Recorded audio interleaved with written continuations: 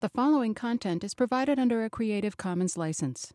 Your support will help MIT OpenCourseware continue to offer high-quality educational resources for free. To make a donation or to view additional materials from hundreds of MIT courses, visit MIT OpenCourseware at ocw.mit.edu. All right, so let's try to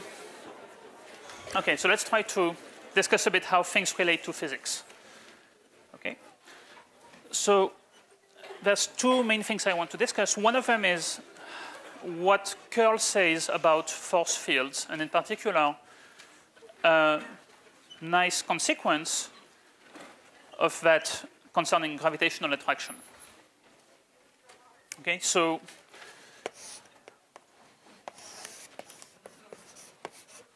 more about curl first. So we've seen if we have a velocity field, then we've seen that the curl measures the rotation effects.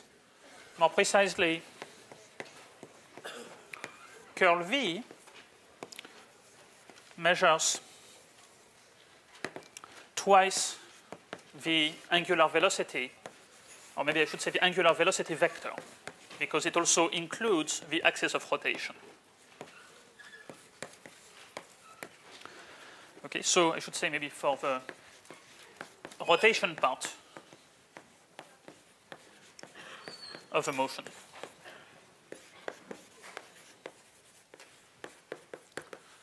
So, for example, just to remind you, I mean, we've seen this guy a couple of times, but if I give you a uniform rotation motion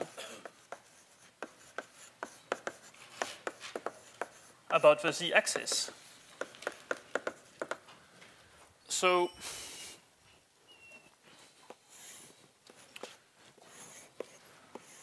that's a vector field in which the trajectories are going to be circles centered in the z-axis, and our vector field is just going to be tangent to each of these circles.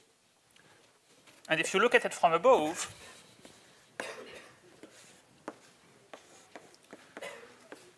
then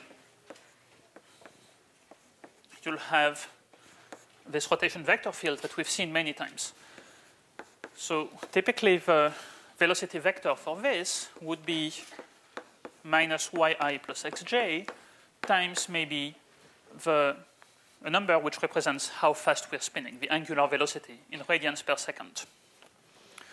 And then, if you compute the curl of this, you will end up with 2 omega times k. So now, the other kinds of vector fields we've seen physically are force fields. So the question is, what does the curl of a force field mean? What can we say about that? So the interpretation is a little bit less obvious, but let's try to get some idea of what it might be.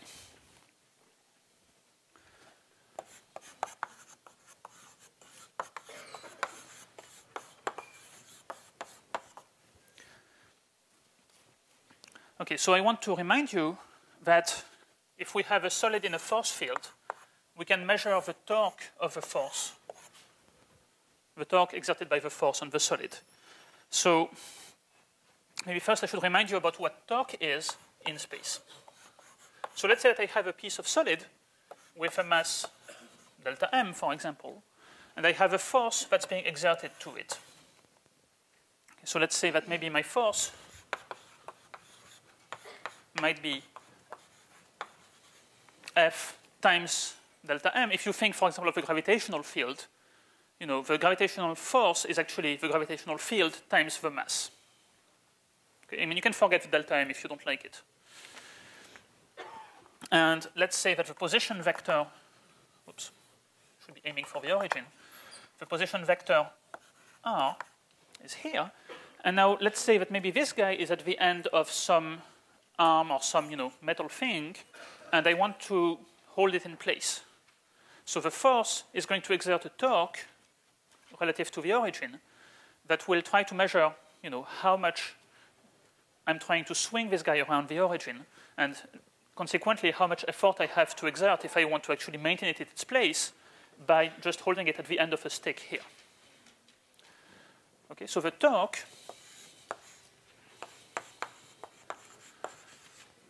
is now a vector, which is just the cross product of a position vector with the force.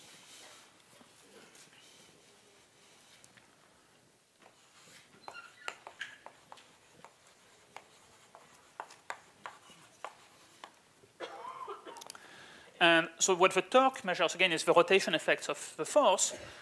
And, you know, if you remember the principle that the derivative of velocity, which is acceleration, is force divided by mass, then the derivative of angular velocity should be angular acceleration, which is related to the torque per unit mass. And so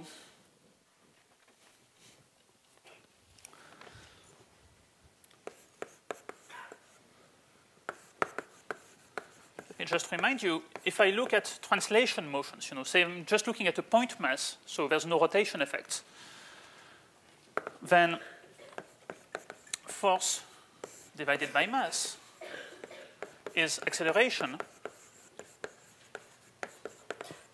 which is the derivative of velocity. And so what I'm claiming is that for rotation effects, we have a similar law, which maybe you've seen in 801. At least, well, it's one of the important things of solid mechanics, which is that the torque of a force divided by the moment of inertia. I'm cheating a little bit here, but if you can see how I'm cheating, then I'm sure you know how to state it correctly. And if you don't see how I'm cheating, then let's just ignore the details. Is angular acceleration. And angular acceleration is the derivative of angular velocity.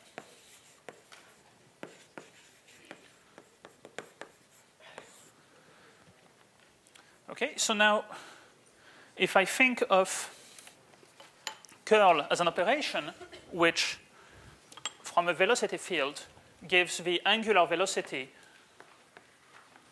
of its rotation effects, then you see that the curl of an acceleration field gives the angular acceleration in the rotation part of the acceleration effects.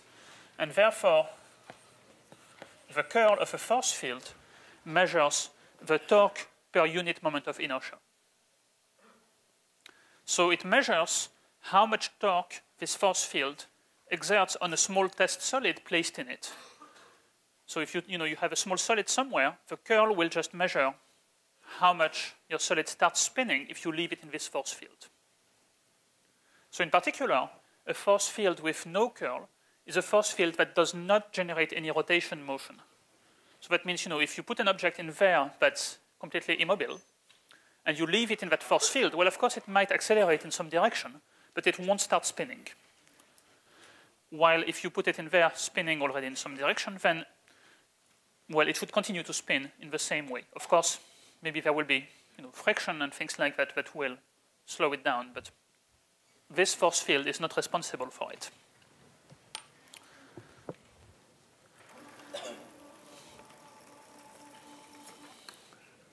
Okay, so the cool consequence of this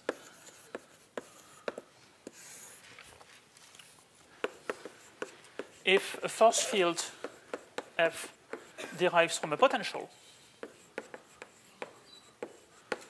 Okay, so that's what we've seen about conservative forces.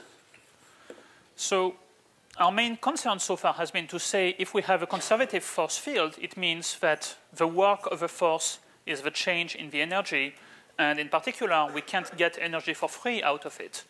And you know that the change in potential energy is going to be related to the change in kinetic energy, so that's, you have conservation of energy principles. Well, there's another thing that we know now, because if a force derives from a potential, then that means that its curl is 0. That's the criterion we've seen for a force to derive, for a vector field to derive from a potential. And if the curl is 0, then it means that actually this force does not generate any rotation effects.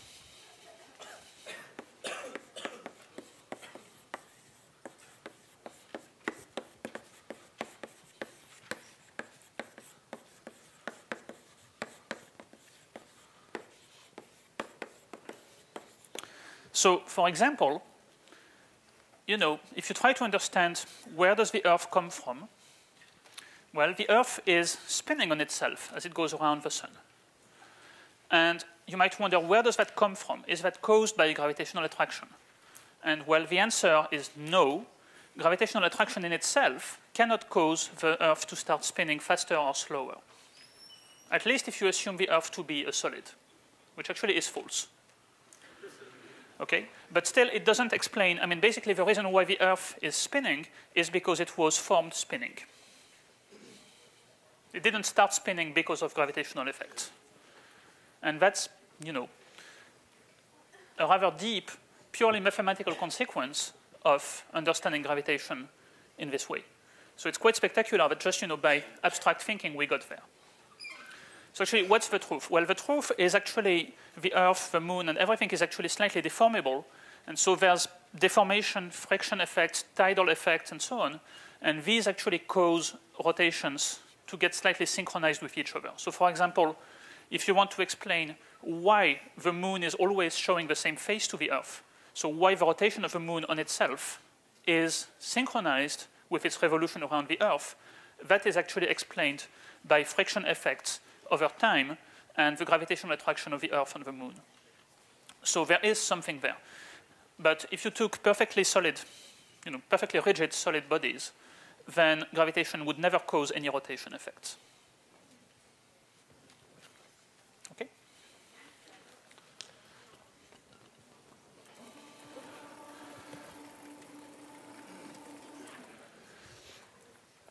So of course that tells us that we don't know how to answer the question of why is the Earth spinning. And, well, that will be left for another physics class. I don't have a good answer to that.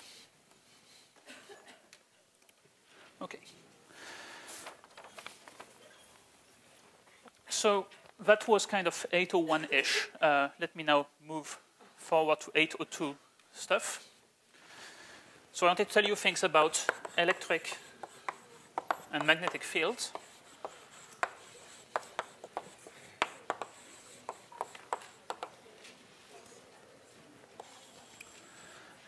And in fact, something that's known as Maxwell's equations. So just a quick poll. If you have been taking, first of all, how many of you have been taking 802 or something like that? Okay, so that's not very many. So for most of you, this is a preview. If you've been taking 802, have you seen Maxwell's equations, at least part of them? Yeah, okay. So then I'm sure in that case you know better than me what I'm going to talk about because I'm not a physicist, but just in case. So Maxwell's equations govern how electric and magnetic fields behave, how they're caused by electric charges and their motions.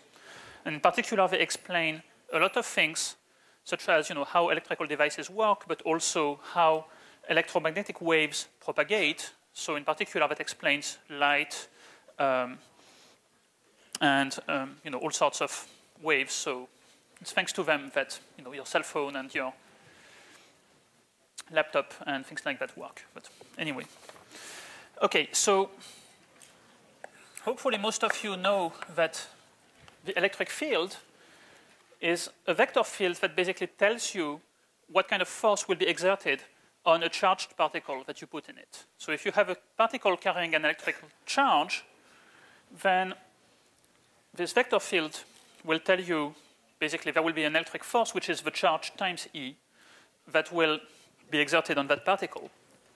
And that's what's responsible, for example, for the flow of electrons when you have a voltage difference. Because classically, this guy is actually the gradient of a potential, and that potential is just electric voltage.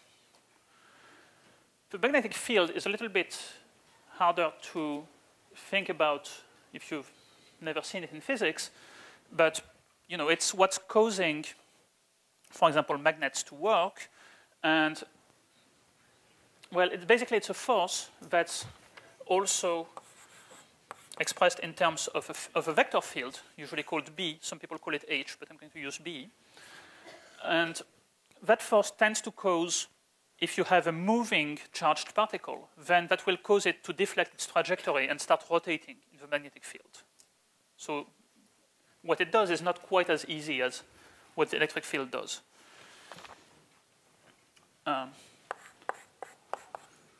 Just to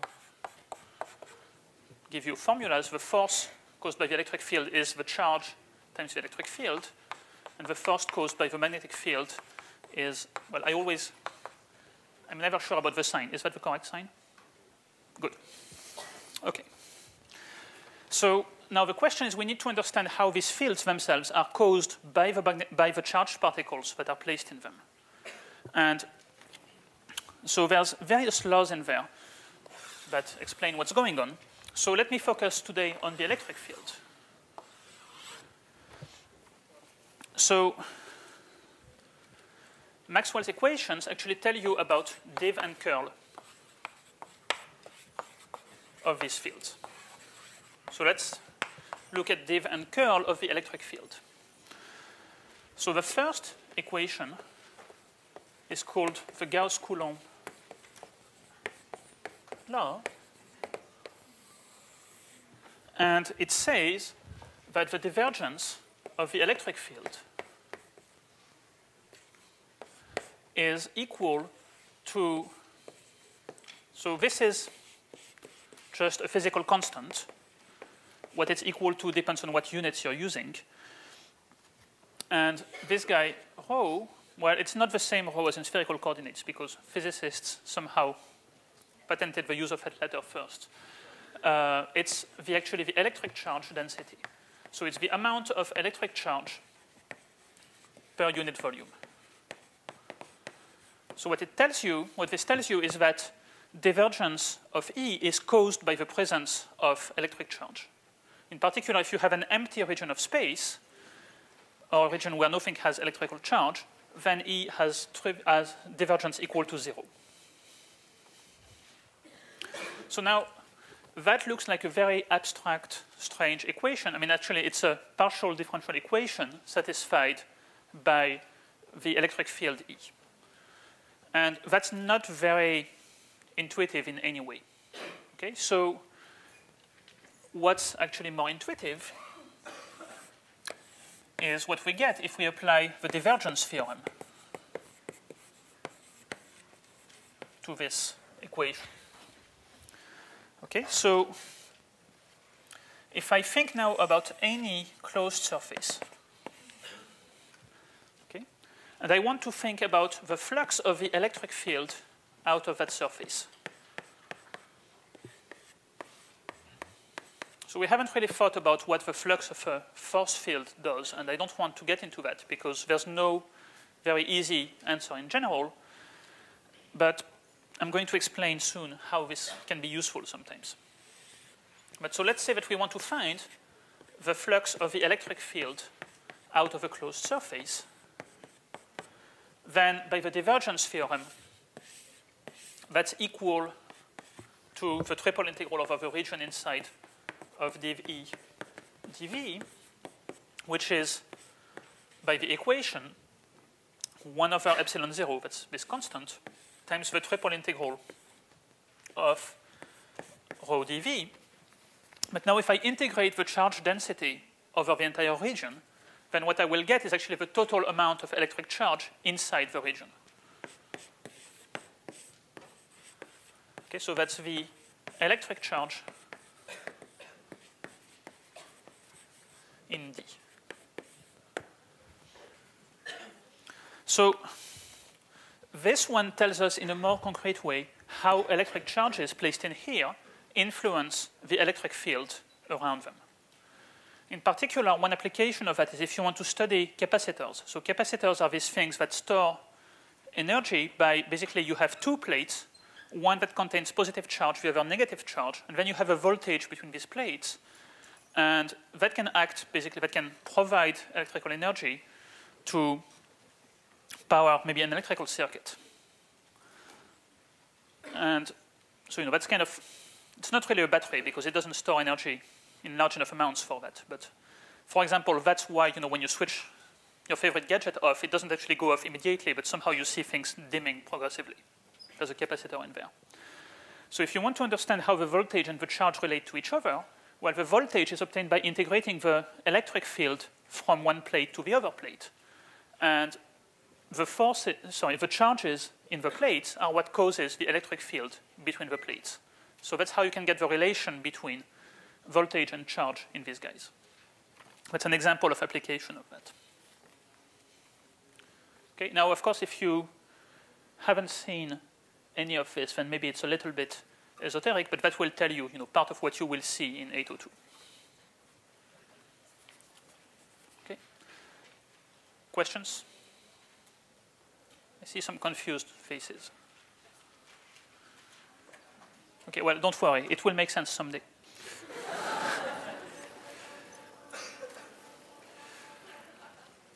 So the next one I want to tell you about is Faraday's law.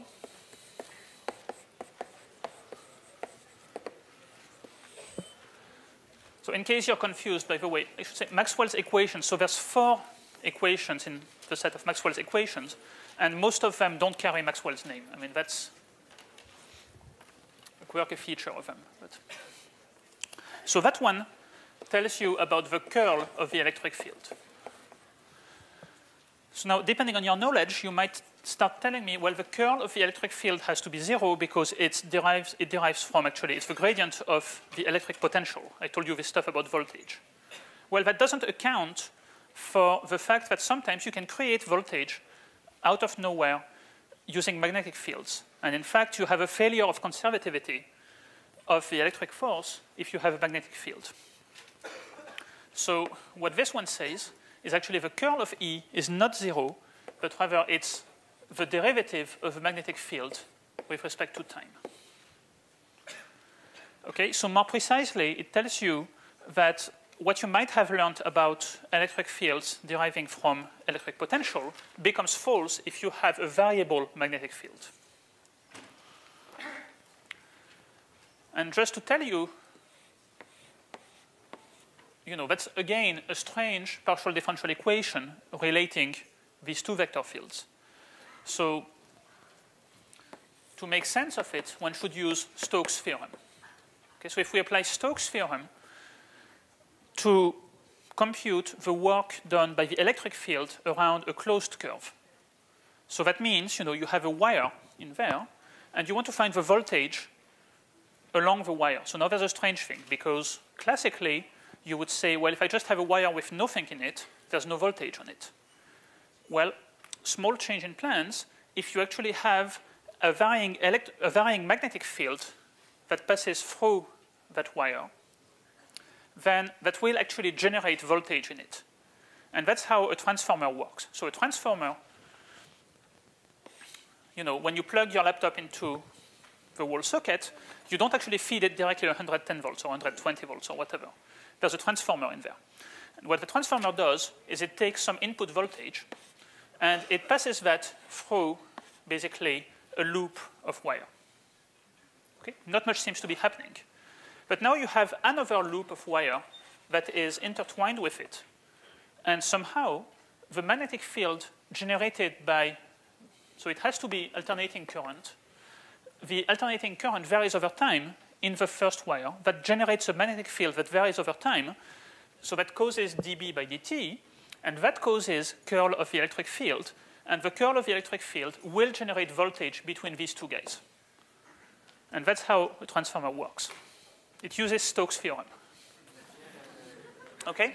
So more precisely, how do we find the voltage between these 2 points? Well, let's close the loop, and let's try to figure out the voltage inside this loop. So to find the voltage along a closed curve placed in a varying magnetic field, so we have to do the line integral along a closed curve of the electric field. And you should think of this as the voltage generated in this circuit. That will be the flux through this surface bounded by the curve of curl E dot ds. That's what Stokes' theorem says. And now if you combine with Faraday's law, you end up with the flux through S of minus dB dt. And of course, you could take, if your loop doesn't move over time. So I mean, actually, there's a different story if you start somehow taking your wire and somehow moving it inside the field. But if you don't do that, if it's the field that's moving, then you just can take the d by dt outside. But let's not bother. Okay, so again, what this equation tells you is that if magnetic field changes over time, then it creates, just out of nowhere, an electric field. And that electric field can be used to power things. Okay.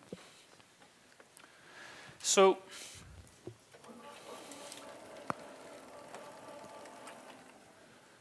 I don't really claim that I've given you enough details to understand how they work, but basically, these equations are at the heart of understanding how things like capacitors and transformers work.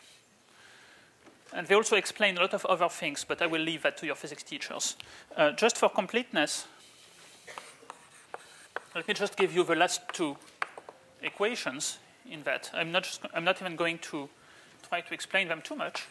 So one of them says that the divergence of the magnetic field is 0, which somehow is fortunate because otherwise you would run into trouble trying to understand surface independence when you apply Stokes' theorem in here.